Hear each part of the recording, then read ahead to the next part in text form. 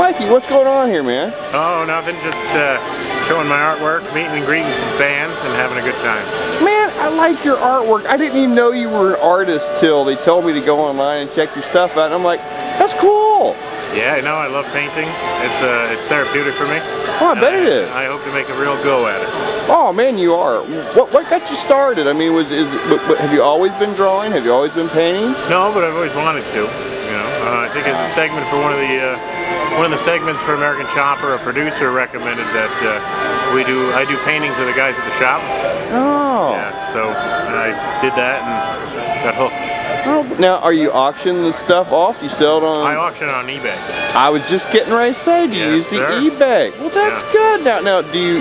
What makes you paint? Is there certain things that make you want to paint, or is it you just pull it out of nowhere? I just go around and whatever inspires me. It could be almost anything.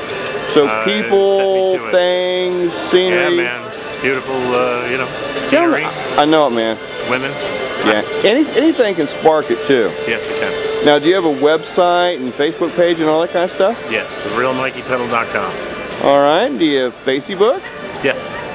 The Real Mikey Tuttle. Yeah. So you're across the board. Right, man, thank you so much for coming out to the show today and being on Cruising with E-Rider. And man, all the luck in the world to you on your artwork. Thank you very much. All right, brother. Yeah.